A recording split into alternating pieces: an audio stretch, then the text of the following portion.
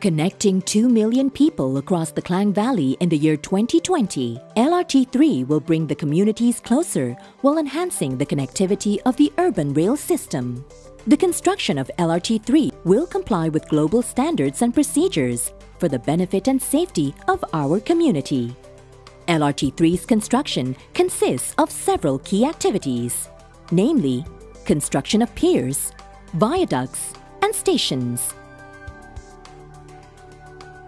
The construction activities will begin with the deployment of safety barricades on the roads along the alignment, with well-planned distance between the workspace and the public to ensure safety of the road users and to prevent debris from getting into the roadway.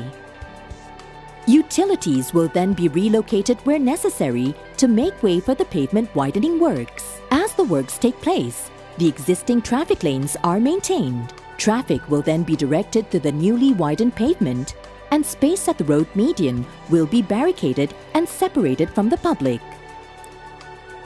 The construction of viaducts and stations will begin with the commencement of foundation structures. Piling works will begin with board piling, which is a modern-day technique for building a solid foundation for tall structures. Sheet piles will then be installed to further provide support and retain the soil.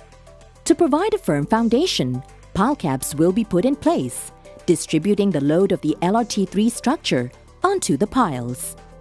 With the piles and pile caps in place, the piers will be constructed using system framework to minimize disruption to areas surrounding the worksite.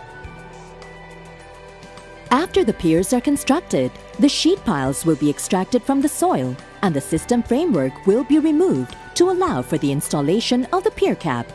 The pier cap will function to support the viaduct section. During the installation of pier caps, traffic will be managed using the stop-and-go method to ensure the safety of road users.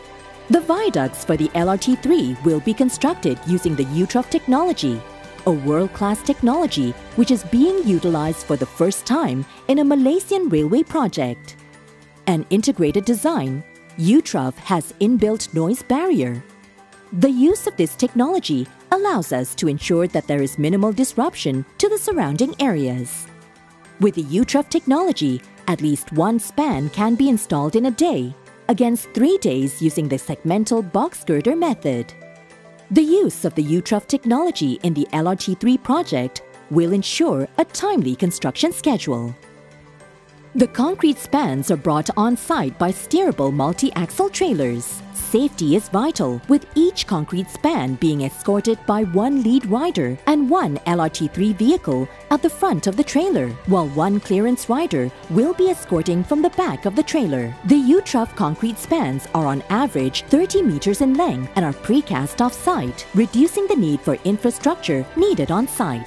To ensure the safety of the passers-by, the viaducts will be installed only during nighttime, with strict safety procedures implemented. Traffic flow will be contained on a single lane, while the remaining 2 lanes will be utilized for the placement of cranes, trailers, and outriggers. As the UTROF arrives, the concrete spans will be lifted in place using cranes. While the viaducts are lifted onto piers, traffic will be managed using the stop-and-go method, while supercones and variable message signages will be used to control and direct the traffic. LRT3 project managers will be on site throughout the process to ensure all procedures are complied with. All cranes will be operated only by competent personnel who hold valid certificates and licenses and have more than 5 years of work experience. Concurrently, the LRT3 station will be constructed. The piers will be casted at site and temporary formwork will be set up to facilitate the construction of crossheads. Safety nets will be placed beneath the formworks to protect motorists and construction workers. The construction of the station concourse begins with the launching of precast beams by cranes. The precast beams will be supported by the crossheads. The concourse slabs will be casted and the columns will be constructed. The columns will serve to support the station's platform. Construction of station will continue with the construction of the platform slab prior to the casting of the UTROF concrete span. Finally, The perimeter wall and roof of the station will be built to complete the construction sequence. Tanja was selected as the concept lends these LRT3 stations its national and cultural identity. An open space on the roof of the Tanja design station allows for more natural lighting in these stations, providing warmth and visual comforts for commuters awaiting their LRT3 journey while maximizing energy efficiency. Safety and comfort will be our utmost priority throughout the construction process of the LRT3 project.